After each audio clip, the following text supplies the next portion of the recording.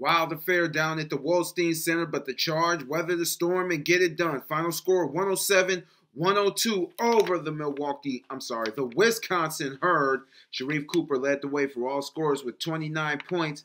Zaire Smith and Pete Nance both contributed 19 points, and they did all of this without their main players, Isaiah Mobley and Imani Bates. The Charge led by as many as 14 points, but the Herd just would not go away quietly. All five starters for the Herd would finish in double digits. Elijah Hughes led the way with 17 points.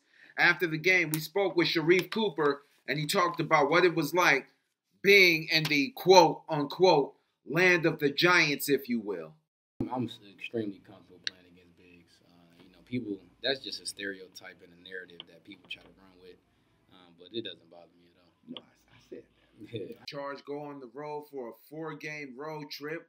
2 of those games will be against Windy City before they close out on the 24th at Motor City before returning home to face the Grand Rapids Gold. Get all your Charge news right here from the main source. That is I, Rico McGee, on the Sports Minute. And as always, we'll see you in a minute.